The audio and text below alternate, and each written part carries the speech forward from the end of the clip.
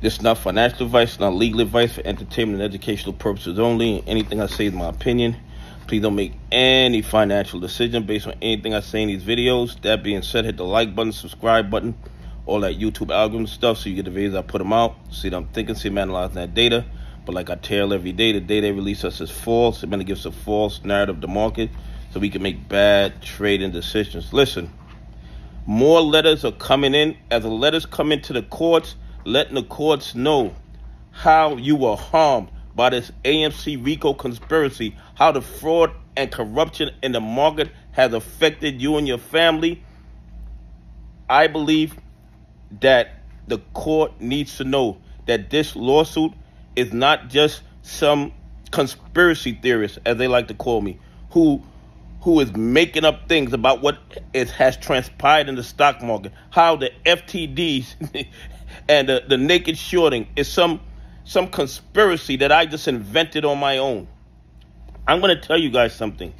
The more people that the court sees was affected by the fraud and corruption, the more likely the court, in my opinion, this is just my opinion, is going to order a share count so we could see what the real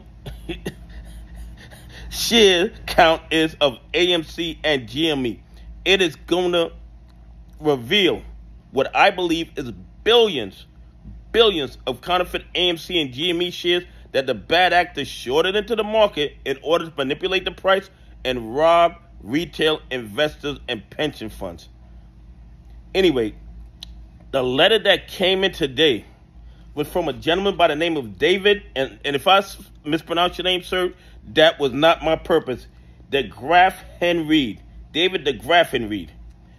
And ladies and gentlemen, Mr. DeGraphenreed is a great researcher, an excellent writer, and I wouldn't be surprised if he was already published, because he wrote 12 pages to the courts, and now his 12 pages is on the docket in this lawsuit and part of the public record. Let me tell you how this letter started, and I'm not going to read the whole 12 pages because it would take probably too long to go through his 12 pages. But the letter starts like this. This letter comes at one of the most troubling and precarious of times for the United States of America's markets. Though this is in regards to the ticker symbol AMC, this is not the only security on the New York Stock Exchange being blatantly manipulated in the face of justice, Congress, federal authorities, and the American people. These perpetrators are responsible for the outright theft and robbery of the American retail investor, the openly stealing of generational accumulated wealth is being systematically swindled away by the designated market makers, broker-dealers, the CEOs of investment banks and hedge funds like Ken Griffin of Citadel, and a plethora of other unscrupulous financial hosts similar that participate and help facilitate these financial atrocities. AMC Entertainment has been a target of a smorgasbord of illegal activity, from order spoofing, naked shorting, intentionally mismarking orders, FTDs, or failure to deliver. And that is how the letter starts.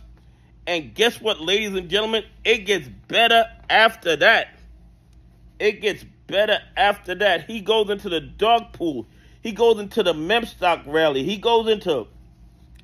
It's almost like he's writing a motion. It's almost like he's writing a motion. He has U.S. code in there. He has references for the courts to look up if they don't believe what he's saying. I mean, it is just absolutely crazy to me how well written this letter is, how informative this letter is. It goes into how the SEC is just corrupt. I mean, okay. And here's another paragraph that I like. This issue has no negligible excuse.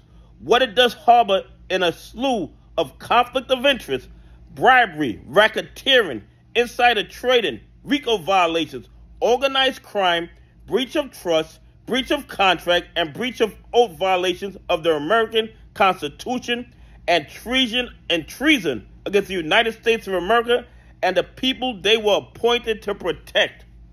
I mean, I love this letter. I love this letter. I love this letter. And then here's another one that I really enjoyed. This issue is just not with AMC. This issue is a systemic in its nature, acting as a tumorous cancer, metastasizing rapidly with the unholy grass embedded into the fabric of our capital markets and our macroeconomic infrastructure. I hope the DOJ, the FTC, the Financial Services Committee members will aggressively and tumultuously respond to the issue against these banks and the above-mentioned institutions. I mean, this guy, he wrote it, he researched it, he talked, he thought about it, and then he put it on paper. This is absolutely, I mean, I'm in love with this letter. The used to be trusted atmosphere of the financial industry has been replaced with a toxic fog of deceit, and with the overseers handing out wrist slaps and meaningless fines to investment banks, the captains of industry, and their henchmen, deepen their talons into the flesh of our economy. I mean, this is a great letter. You guys have to keep the letters coming in. You have to let the courts know exactly what they've been doing to us for the last 3 years. And then he says, we the American people are once again at the precipice of revolution, a revolution of consciousness, a drastic change in the way we think of ourselves individually and as a country. This newfound ideal is under the realization that a majority of what we believe that was built for our protection and our well-being has been undoubtedly compromised by clandestine interests and nefarious agenda. I mean, this is absolutely crazy. And then, you know what he does? He quotes Thomas Jefferson. He quotes Thomas Jefferson. And he says, if the American people ever allow private banks to control the issue of their currency, first by inflation, then by deflation, the banks and the corporations that will grow up around will deprive the people of all property until their children wake up homeless on the continent their fathers conquered. And then you know what he says after that? He says, we are those children he speaks of, and the corporations that have grown up around that are depriving the American people are companies like Citadel Securities by sophisticatedly scheming, stealing the generational accumulated wealth of an entire nation, and using those same corporations and banks that Thomas Jefferson spoke of to create a villainous allied regime of financial institutions whose sole purpose is to generate profit to the detriment of the people of this great nation. I'm going to tell you guys something. I love this letter. I think he is displaying to the courts how he feels and how the fraud and the corruption in the stock market, in the AMC play, and the GMA play has affected him personally, has affected his family, has affected us as a nation, and put us at risk of a revolution because of all the fraud and corruption that's going on in the market. Anyway, guys, please keep the letters coming.